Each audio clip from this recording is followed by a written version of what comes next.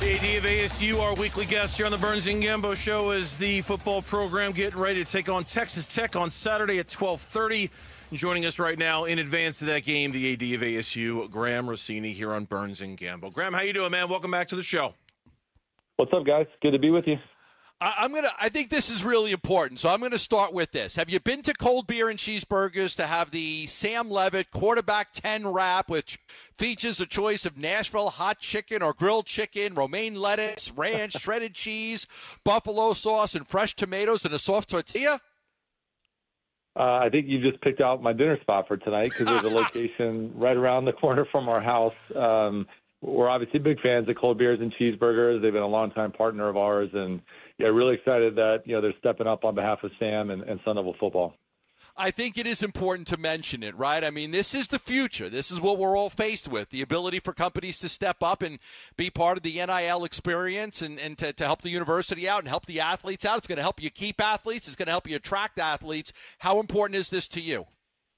This is huge, and this is what NIL is intended to do, and this is the right version of it. This is a local business who sees value in ASU as a marketing platform. They want to support the work that our coaches are doing. They want to bring young people into their exposure and promoting products. And Sam is quickly ascending to star status here on campus, and for him to have an opportunity to represent a great partner and have a way to bring some of his own interest in NIL deals, I think it's a great outcome. And Howard and Bennett and the team over at Cold Beers has been a great supporter. We did the O-line burger last year, which was over the top, and so Sam, what he's doing is this year's version, and we're super excited. That's funny. Graham Rossini is our guest here on the Burns and Gambo Show. And you know what? I had a question I was going to ask you a little later on in the interview, but I'm going to go ahead and ask you now because it sort of ties in.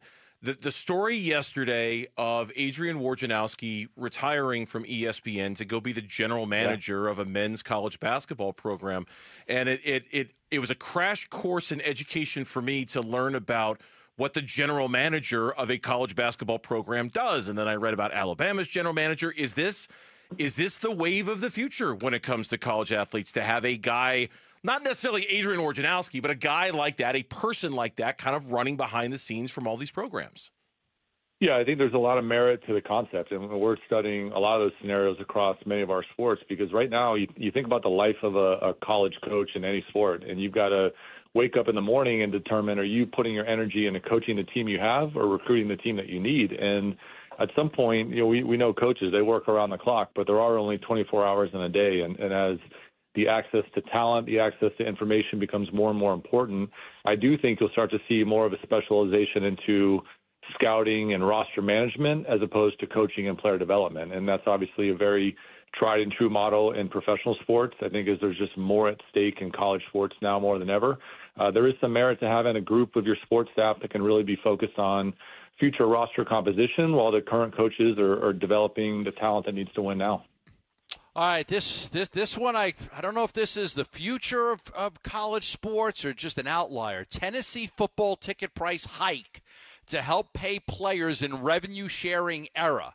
10% NIL ticket surcharge. Now, a lot of fans are very insulted by this, but they've got to pay the players, and they're going to make the fans do it by increasing ticket prices 10%.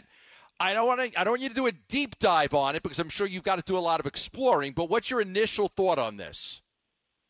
Yeah, I thought it was maybe perhaps a little premature. I mean, we're not through the settlement process right now with some of these class action lawsuits that the NCAA has been navigating.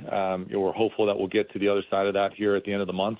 But I think it does underscore the fact that we've got to be mindful of any way to create more resources to reinvest into our space. That we've talked before about the cost of doing business in college sports continues to change and grow.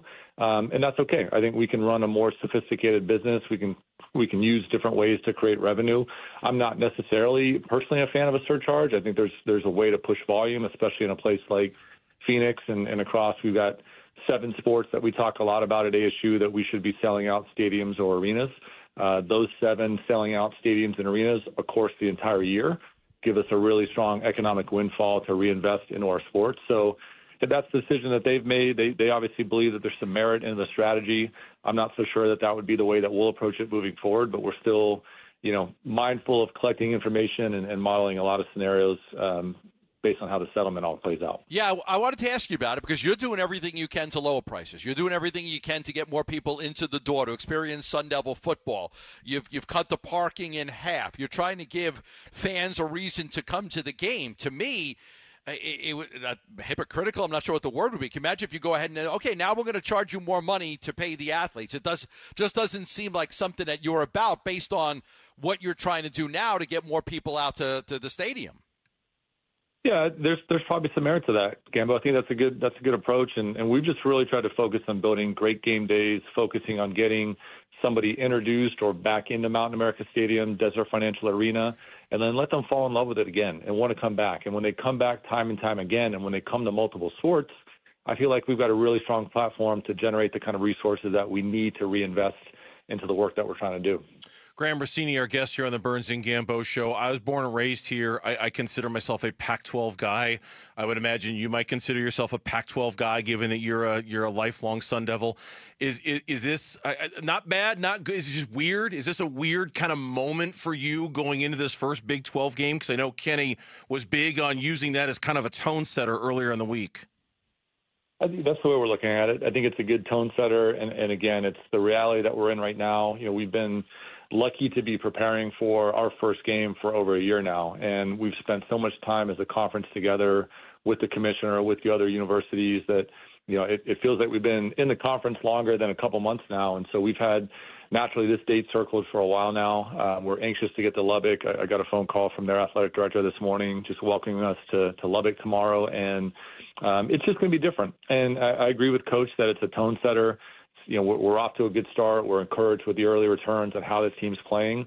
It ramps up this weekend, and now these conference games matter more than ever. And so we know Texas Tech will be tough. We know that they're sold out. We know there's great energy in Lubbock for the Red Raiders and what they're doing. And so we're pumped up to be a part of it and see how we stack up. I've seen the numbers. I know Gambo has too. You had a lot of eyeballs on you last week. You've had a lot of eyeballs on you so far during this 3-0 start.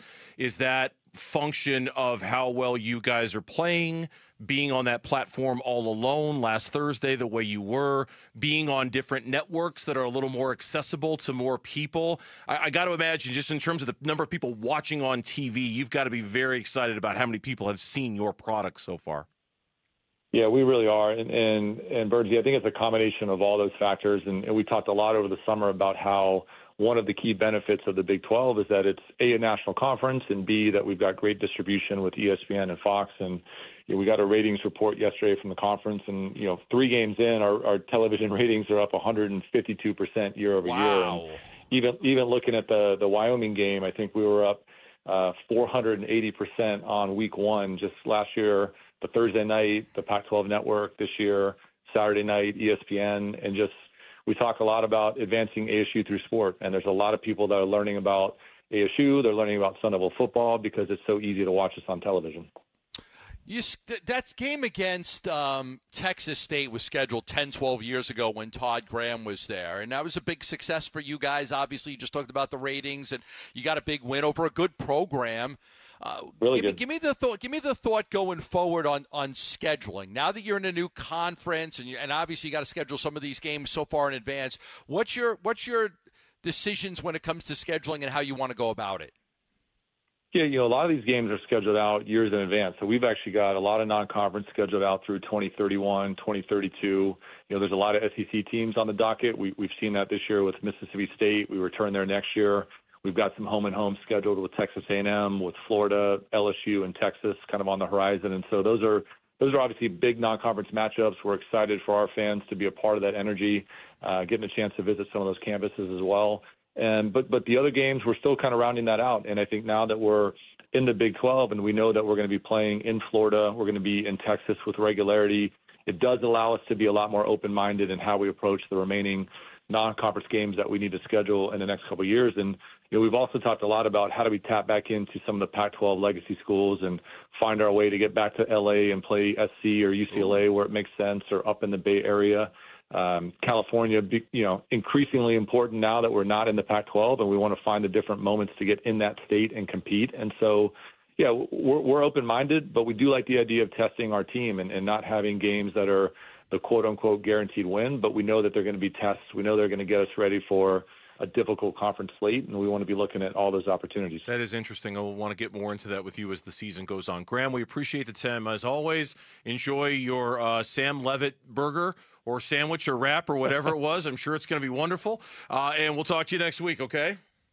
Hey, quick shout out. I know we're on the road this weekend, but fans in the Valley, Friday night, we've got volleyball, 14th in the country, 9-1. We're playing Memphis at 7 o'clock. So if you're looking for some Sun Devil action in town, come and join us Friday night at DFA. Sounds good. Volleyball is awesome. Man, we appreciate it, Graham. Thank you. We'll talk to you next week. Thanks, guys.